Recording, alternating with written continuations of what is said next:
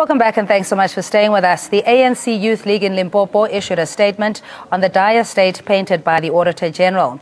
The Youth League shares similar sentiments on the matter. They say their provincial governance has regressed terribly compared to the previous administration. And the Youth League says that they are studying the reports from the Auditor General and Standing Committee on Public Accounts on the state of the Limpopo government. They have, however, vowed not to let degeneration of governance happen in their presence.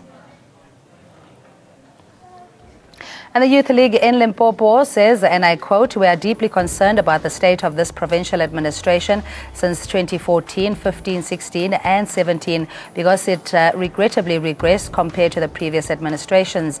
The public will soon know about the truth and someone must account to all the shenanigans occurring in our government and decisions will be taken," end quote.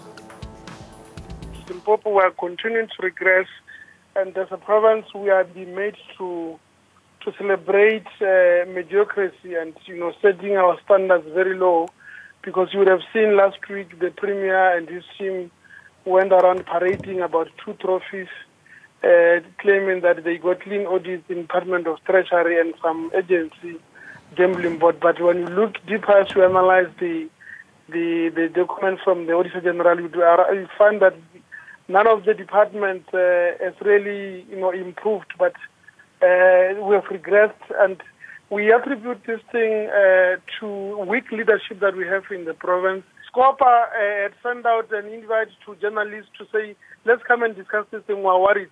We now know that at some stage there was an intervention to say, no, stop this thing because it will embarrass the province. Such things we're rejecting. If we are not doing good, we must be able to tell that people that we are not doing good, we're ready to fix. But when you try to cover them up, it means that you are not having the will to correct all those ills that have been uncovered by the Auditor General. Joining us live in studio is Chair Silane, ANC Youth League Limpopo Secretary General, Jackie Shandu as a political commentator, and Oliver Dixon is a socio-political analyst joining us on the phone. Good evening to all our guests, and thank you so much for joining us. Chair, let's just look at what's currently happening in Limpopo. It's also a province that has been embattled with a lot of controversy, not only about tender rigging, it was put under administration, it had the issue around access to education, etc. What is going on? Look, immediately when the government that was led by Premier Mathabatha, when was disbanded, the ANC, under the president, the leadership of the ANC, President Jacob Zuma, they took a decision to intervene and call the Premier of Limpopo, Premier Stan Mathabatha, for him to come and address the challenges that were in actual fact been alleged to be there. And now Mathabatha has been given that particular chance to address all the allegations that were leveled against the then Premier Stan Mathabatha with regard to corruption and all those kind of things. And Premier Mathabatha had to resign, Mathala has to resign. Then come Mathabatha, he finished 18 months. Which was supposed to be been finished by the then Premier. Yeah, please just summarize first. Yeah, in the interest of time. And now, what is happening here is that we still see the continuation of what has actually happened in actual fact in the previous administration. We thought that when Mathabatha come and to come to Limpopo, there will be a lot of things that will be resolved, especially with regard to corruption, especially with regard to facilitating the issue of access to higher education, the issue of empowering young people and all those kind of things. But it's quite unfortunate that we see something contrary. Yeah, actually just hold the thought. I mean, corruption, we hear this loosely and it's overused. There's no accountability. People get off with impunity. And even still, all of this when it's happening, clearly there's a lot of fingers in the pie where it's perpetuated, the chaos is created, there's inability to even account for wasteful expenditure. How did the ANC government get to this point in some of these administrations? Well, good evening, Sidi, and good evening to the viewers. It's shocking but unsurprising, really. And we always make the fact that if you are going to transition from institutionalized oppression and exclusion of the black majority, particularly from mainstream economic participation, and you moved into a democratic dispensation, that still, in many ways, does not address the structural exclusion. What then happens, and it doesn't start here in South Africa, it starts right in the 1950s when the first African states begin to gain their independence from colonial masters, that the political class becomes so preoccupied with the public sector and the state, and the means of production, the real economy, is left in the hands of either colonial settlers, in our case, because we have settler whites, or the very same multinational corporations that used to benefit from colonialism. The post-colonial state, they continue to benefit, and the vast majority of the formerly oppressed native people remain excluded. So you're saying that the crumbs which is left in the government coffers is the only other... It's a means for social upward mobility for the political class. It lends itself to corruption, and we can say by all accounts in South Africa today, in the public sector, in the main, corruption is institutionalized because there is no space. 70% of economic activity happens in the private sector. So you are dealing with less than 30% of the national wealth. That must service the poor, but unfortunately the poor find themselves having to share it with people in the political sphere who are very ambitious, who also want to become multimillionaires because they see the Ruperts, they see the Oppenheimers, and they say, why is it only them who are entitled to the good life? And unfortunately, the bulk of this money that must go to service the poor somewhere, somehow finds its way into the wrong pockets. So it's an issue that needs to be broadened. What we get wrong in this country, in terms of our narrative, our discussion about corruption, we tend to always reduce it to, confine it to the public sector, as if the public sector is not linked, inextricably interwoven with the private sector. So you find that even if you go and do the investigation in terms of what is happening in Limpopo today, a lot of private sector corporations have unduly benefited from certain contracts, and it becomes very difficult, even though we are very much against corruption and those who are corrupt must be pursued.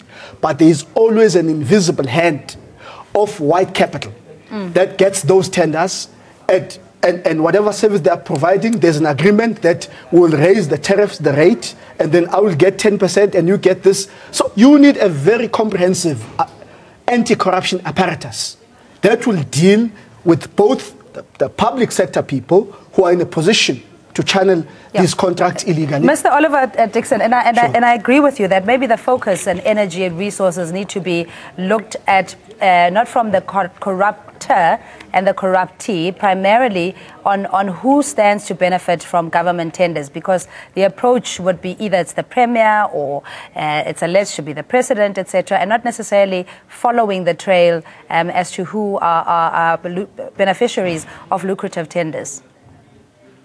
No, look, I think Jackie may have been bordering on dangerous lines there when he attributed the corrupt behavior of state officials to them benchmarking their lives similar to that of the Ruperts and the Oppenheimers. I think corruption and greed is an inherent human trait that needs to be unrooted by our political system. Unfortunately, our political system gives us all the benefit of the doubt, and it doesn't unroot the inherent greediness within humankind, especially if those people are poor. Okay. That's not to say that poor people are by themselves corrupt or that poor people cannot be honorable beings. I think our political system has allowed for a network of corrupt officials to grow. So we often point to corruption in the premier's office or the president's office. But corruption begins with the municipal manager. Corruption begins with the councillors who become members on tender committees, who appoint, who award tenders to certain companies, and they almost always make sure it's in favor of companies they are able to extract money out of themselves, directly or indirectly. So I think that's where the network of corruption needs to be nipped in the bud.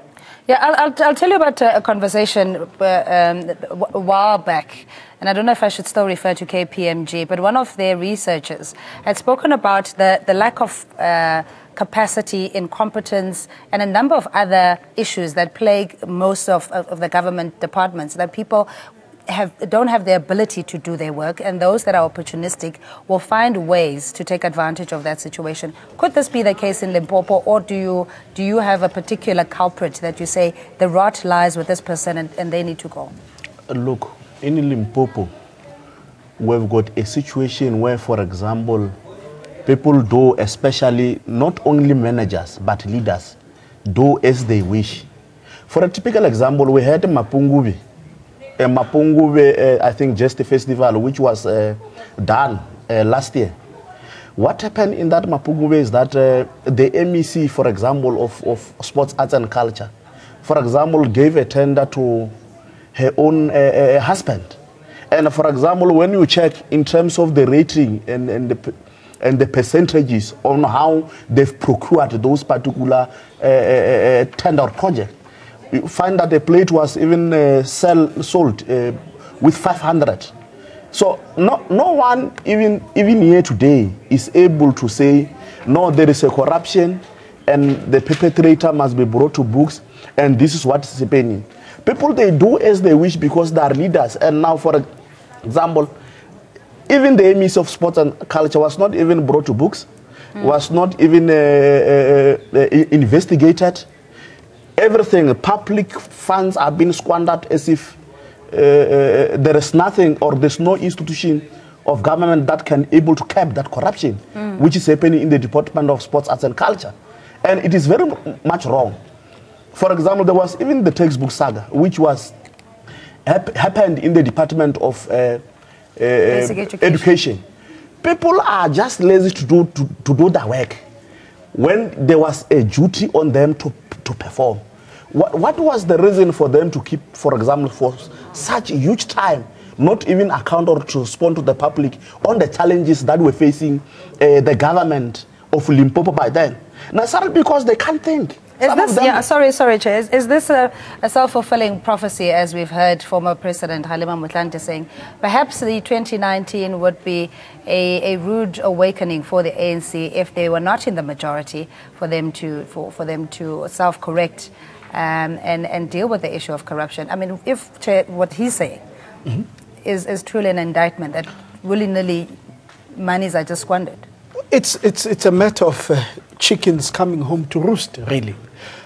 We shouldn't be surprised. And if we do a close analysis, scientific study, in terms of the economic fortunes of the post-colonial state in Africa, starting in Ghana, going to Kenya, to Nigeria, to Angola, to the Congo, here at home, you have this trend, starting in the 50s. The failure, or perhaps the reluctance, to transform, to decolonize, and to mete out social justice.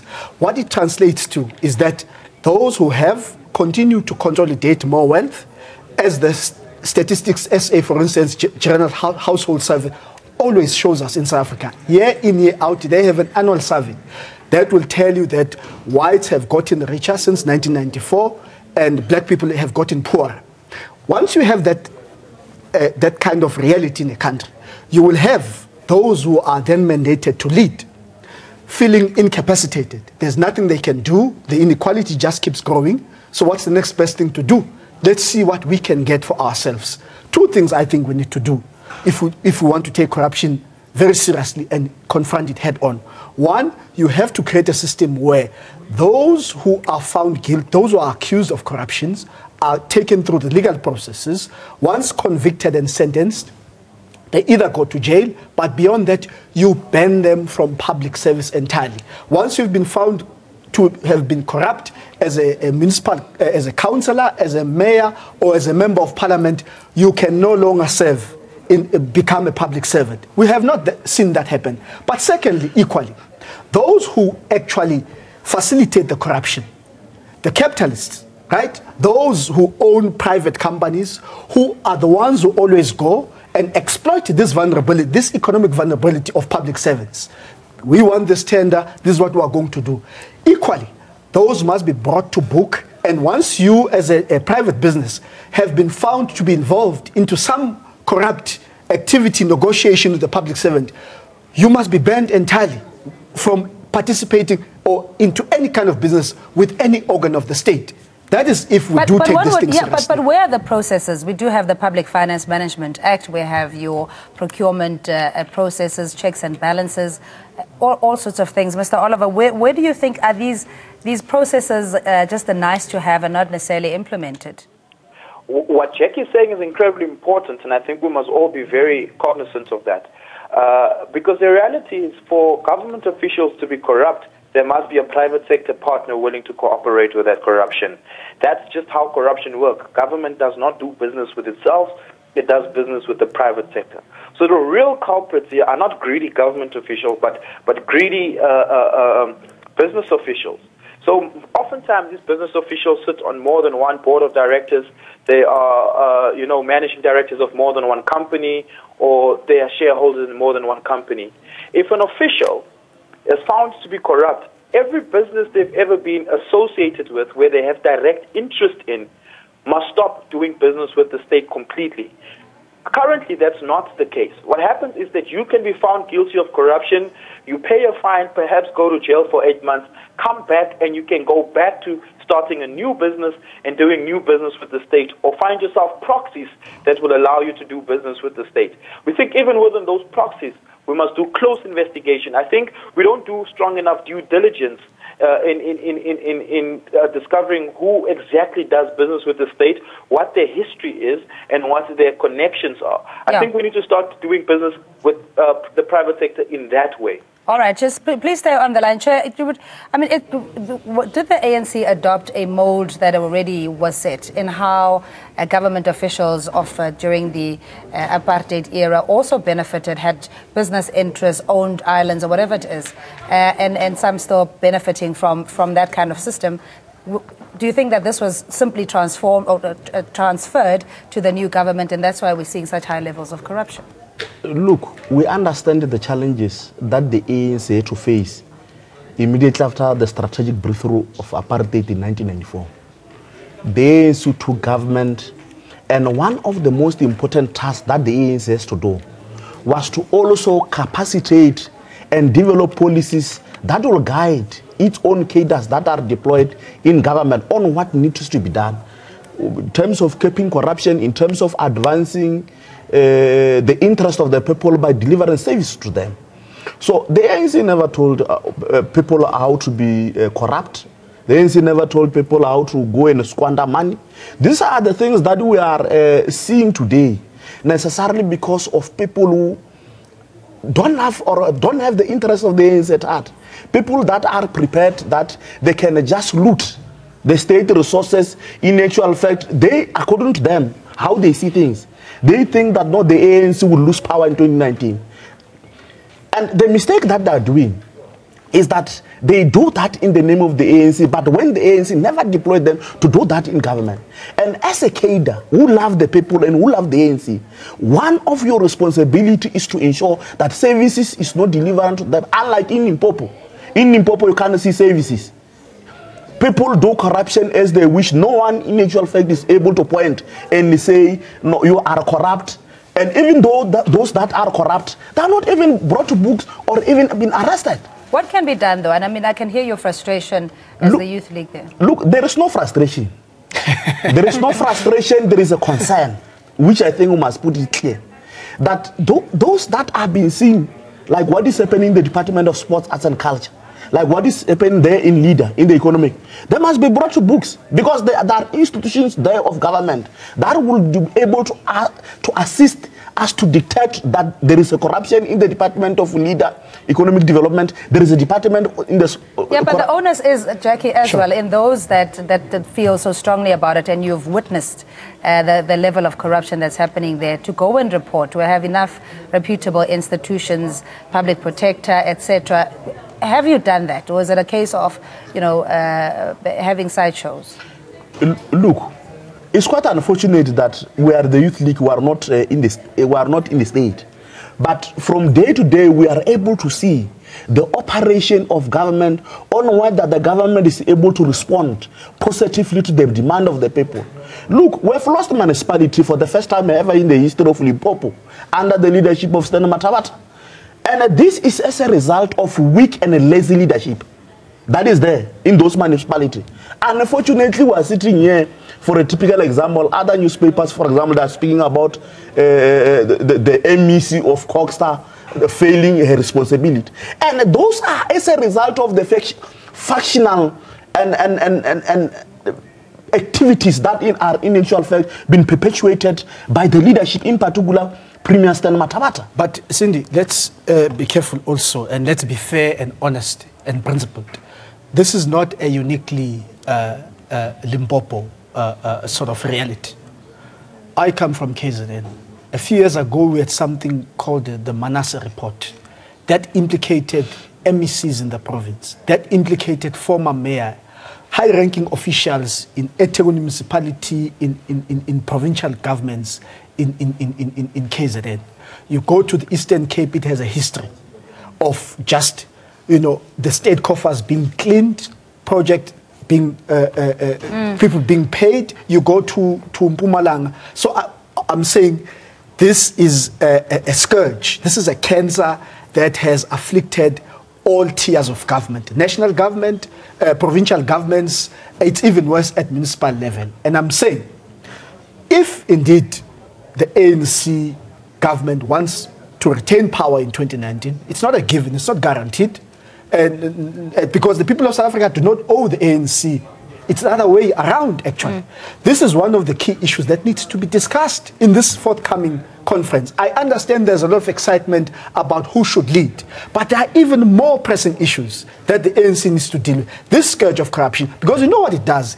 It robs us of investing all our energies to the #1 challenge that faces South Africa today, which is economic inequality. What then happens? Of course, the media has its own interest in shifting attention away from economic inequality, which is the highest in the world. And this is what is causing even what you were discussing earlier about white capital and the black presenter. What makes those things possible is the economic power that white people continue to hold as a colonial settler minority and the powerlessness of a black majority. The ANC needs to reflect, how do we move from a black majority that is economically powerless into a country that will reflect the demographic of this population? But I mean, the ANC, Mr. Dixon, also is almost painted itself in a corner because of that democratic centralism and the fact that, when you're deployed or you're a representative of a branch, you can't just be fired, as it were, because the other faction may not like that and, punish the party come the elective conference or elections. In your view, is this an opportunity also for the ANC to clean up house before the elective conference and also to gain the societal confidence to say, look, we are doing something, not just as a gimmick, but we're trying to restore and renew the organization? I think it may be a little too late for the ANC to do all of that. I think it will go back to what Bathabile Dlamini said, that will demonstrate to us how disabled the ANC is in being able to clean itself up. And she said very clearly, we all have our own small skeletons. And the significance of that is that even the people who are supposed to be brought to book won't be brought to book because corruption only continues to live and breathe insofar as it exists within a network. And that network implicates so many people that they don't want to hold to task and to book those who are the big eaters in corruption. And I think that's what makes it incapable of the ANC to do some housekeeping and clean itself up. I think what the ANC needs to do, though, is re-establish its leadership principles, because I think those haven't been re-established. It is often thought that councillors and mayors aren't held to the same leadership principles as ministers and presidents and DGs and so forth. And I think that's where it needs to begin. I think the ANC needs to go on an attitude shift where it teaches people that you are servants and you are not privileged to be in those positions because you are supposed to serve in those positions. And I think only then, when there's a shift in the attitudes of leaders, that's to say, state officials. Yeah, to Only invoke then the spirit will of we be able Tambo. to- Yeah, I do apologize. We're out of time, but as always, so much appreciated. Chair Silane is ANC Youth League Limpopo Secretary General, drove all the way from Limpopo to join us. We appreciate it. And Jackie Shando, political commentator in studio with us. Oliver Dixon, social political analyst, joining us live on the phone. We'll take a quick ad break. Thanks for staying with us.